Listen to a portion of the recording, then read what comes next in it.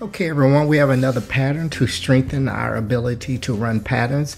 In this pattern, before we shoot the 1 ball, we'll need to find what angle on the 2 ball is going to send the cue ball toward the 3 ball.